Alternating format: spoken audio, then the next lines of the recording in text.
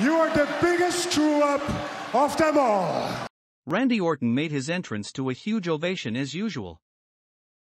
They showed Orton visiting the St. Louis Cardinals recently, where he threw out the first pitch at a baseball game.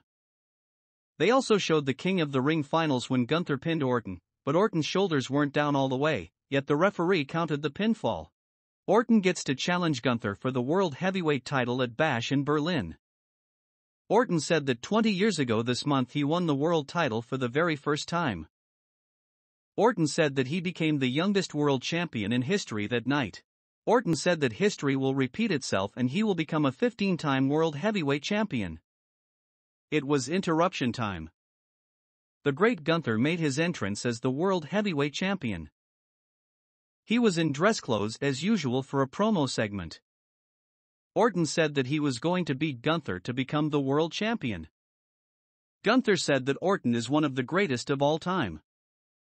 Gunther told Orton he should be the greatest of all time. Gunther said that Orton wasted all of his unlimited potential. Gunther said that this is the era of the ring general. Gunther told Orton that in his era, there was no room for people who wasted potential and that Orton wouldn't play a role anymore.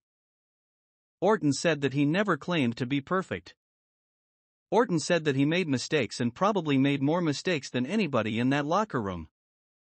Orton said he owned up to those mistakes while claiming that he changed course. Orton told Gunther he's the most unpredictable, violent, controversial yet successful superstar in the history of the game. Orton said that it's not a curse because Orton looks at it as a gift. Orton spoke about how he does it his way. Orton said he's got 5 kids at home and a smoking hot wife waiting at home in St. Louis while saying that he's going to be a 15-time world champion. Orton said he appreciates his opinion, but he thinks he has done pretty damn good for himself.